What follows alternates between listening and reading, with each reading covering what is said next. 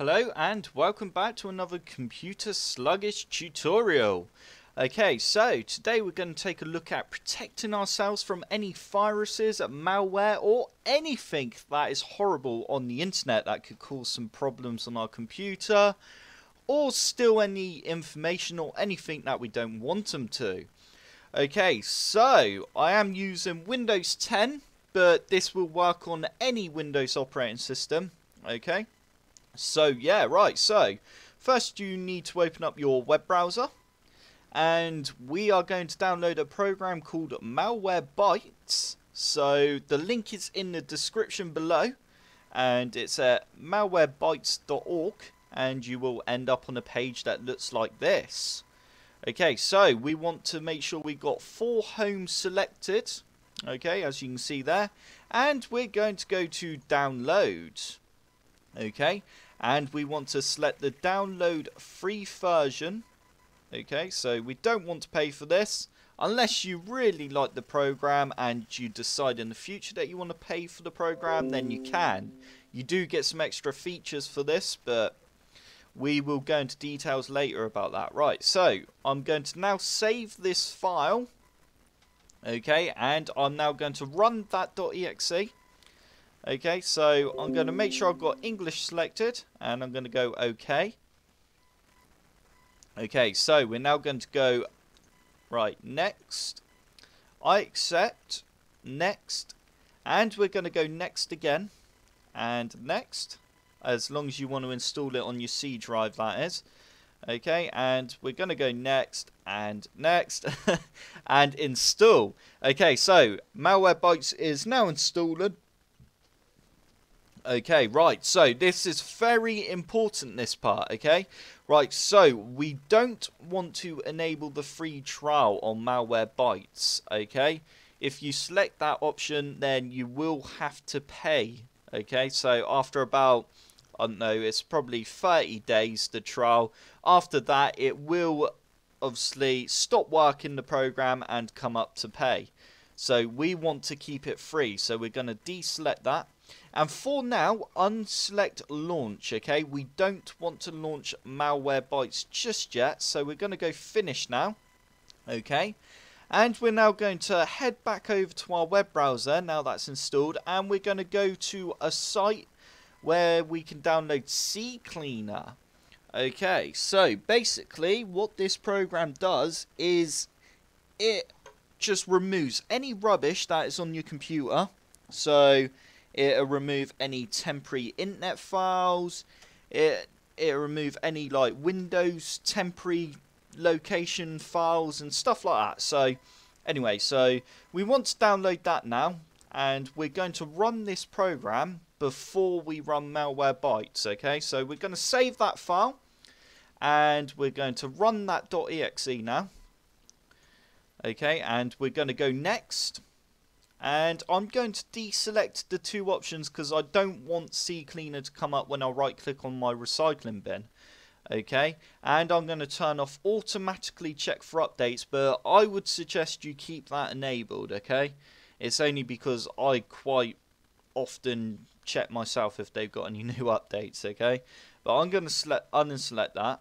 So now go install. Okay, so as you can see, it's extracting CCleaner.exe now. Okay, and there we go. Right. So you now want to run CCleaner. So I'm going to run that. So select finish. And as you can see, it has selected some default options. Okay, so let's maximize that and make it easier for you to see there. Okay, so obviously only select on your web browser. Only select, so on Internet Explorer, only select the things that you want to remove. So, i.e. you don't want to remove your saved passwords or your form history, okay? Otherwise you have to re-enter all that information again, okay? And that can be quite annoying. But temporary internet files, history, cookies, we want to remove all that because if you're using that browser, Internet Explorer, and a bit of malware or spyware or something, it's more than likely going to go in your temporary internet files location, okay? You can get a lot of files in a lot of viruses located in temporary folders, okay?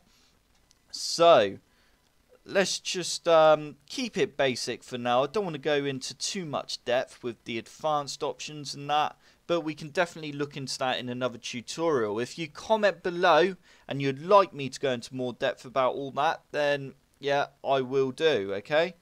So also here we got applications. So as you can see, I've got Firefox installed, okay? So we want it to clear out the internet history for that as well, in case there's any viruses in there. Right, so I'm now going to run the cleaner on there. Okay, so select run cleaner and go OK. Okay, so as you can see, it's now cleaning everything. Okay, so I do need to close my Firefox web browser for it to be able to clean the internet cache. That's perfectly normal. So I'm going to go yes and close the tabs. That's fine. Okay, so let it do its thing. Right, that's fine.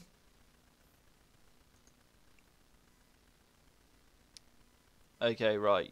Let's force it to close. There we go. Right, that's spot on. Okay, so as you can see, it's cleaned 891 meg. Okay, wow, that's how much space it's freed on my computer. So that's one extra bonus of doing this. Okay, so in there could have been a virus. That's just something we will never know, but that will certainly help, okay? Get rid of any viruses. So we're now going to close CCleaner and we're going to double click on Malwarebytes. Okay, so open that up now. So that's part one of removing any viruses or malware on your computer. Okay, so it's just checking for updates now. So let's make sure we got latest database and okay, right, so I think that just updated. Yeah, it did. Okay, so yeah, there's no new updates, so that's absolutely fine, okay? And as you can see, we are running the free version, so we've done everything perfectly fine. If you do upgrade, you do get real-time protection, but don't worry about that for a second, because we are going to install some virus protection, so we never get any viruses ever again. We will do that after doing a scan on this program. So let's go to scan now and make sure your threat scan is selected. And also, as you can see, for premium only, you do get hyper scan. Okay, if you'd like me to show off these extra features in another video, then comment below and I most certainly will. I'm happy to do that. So for now, we're just going to do the default threat scan. So we're going to select start scan. Okay, so it just checked for updates then at the start anyway, so that's fine. So as you can see, it's just doing its pre-scan operations now, and then it's going to scan our memory, scan the startup file, so anything that starts up on our computer, and then scan our registry and file system. Okay, and then we'll see what it's found on our computer and what we need to remove. Okay, so far so good. It's not actually detected any threats as of yet. Okay, so this is the point where it's more likely going to find a threat. Okay, so it's scanning our our file system now. Okay, but remember, we did just use CCleaner and we removed a lot of temporary files, so hopefully it won't find anything. Okay, so let's just watch this scan through. Okay, so now the scan is complete. Hopefully it's been successful. Okay, so that means you're in the clear pretty much. Okay, so that is really good news. Okay, but if you are unfortunate enough to have detected some threats, then you should have a little checkbox on round here and you can select what threats you would like to remove. Okay, so select all the threats, and then I mean, if it's detected it as a threat, it is pretty much guaranteed to be a threat. Okay, I wouldn't see why it wouldn't be unless you deliberately want that threat to be on your computer. But yeah, so remove the threat, and then once you've done that, we're going to finish, and we are now going to close Malwarebytes, and we're going to open up our web browser again. Okay, and you now need to type in Avast. Okay, and it's free antivirus security, so the link is in the description. Okay, so don't go to any third-party websites or anything like that, because you will pick up viruses like that as well. So it's a fast.com, and we're going to download this now, and we want the free download. Okay, so we now need to go save file. Okay, and we're going to run the .exe. Okay, so close my web browser now. So as you can see, it's loading up now. That's quite a cool loading screen actually. So I am going to go customize, because I always like to check what I am installing. Okay, so everything there looks absolutely fine. So we're going to go ahead and select install. Okay, so down the bottom right hand corner here, you can see Avast is now installing. Okay, so this is the last step now of detecting if you have any viruses, and also protecting ourselves from any in the future.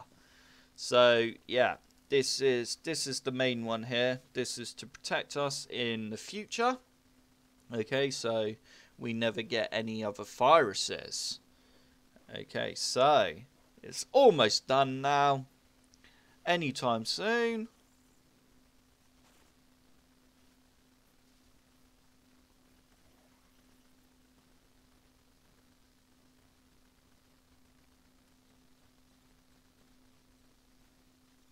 Okay, so as you can see, it's dumped the logo now, a shortcut on my desktop there. So that's good. Right, so you are protected. Okay, wicked. So as you can see down the bottom right corner, it is now on our computer. So we are now protected. Right. So I don't want to install it on my mobile phone, so I'm going to select no. Okay, and yeah, there it is. Right, so first things first, I suggest you run a smart scan. So we're going to select that now quick. And as you can see, it's now scanning for any viruses. It's going to scan for any outdated software on our computer, any network threats. It's just going to scan absolutely everything now, okay? So we got some outdated software, apparently, but that's fine. Okay, so it's just scanning for some network threats now. Okay, so now, as you can see, that's all done. So if we just select resolve all, okay, I'm not going to bother updating any of that software there, so I'm going to skip that. And then also still found some junk files, so obviously we didn't select everything in CCleaner, so that wouldn't have picked a couple of those bits up. And also some unnecessary apps and some system settings it can tweak, but I'm going to skip that as well. I'm not interested in that. I'm only here for viruses. Okay, so that should be everything, but if you're still not happy, there is one last thing you can do if you still think there's something lurking on your computer. So if you select scan and then go down to scan for viruses, okay, and then select, you can go for a full system scan. Okay, so this performs an in-depth scan of the system. Okay, so this will take a very long time, and I'm not going to select the start button because I'll be here for ages doing that. Okay, so you can do that, and then also as well, may I suggest you can do boot time scan. Okay, so obviously after clicking the start button, a boot time scan will run automatically on your system startup. So when you next turn on your computer, you're basically, instead of it booting up Windows, it'll boot up this like different screen. It won't even go into Windows at all. Okay, and then you'll basically get bars going across, and yeah, it'll be checking for viruses that way as well. And that way, the virus can't boot up with Windows and try and trick the antivirus program into thinking it's not actually a virus. Okay, so boot time scan is always a good way, or you can even run a full scan, in safe mode on Windows. Okay, if you still think you've got a virus on your computer. Okay, so I think I've covered everything. I hope you enjoyed this tutorial. If you did, then hit that like button below and subscribe for more tutorials. Okay,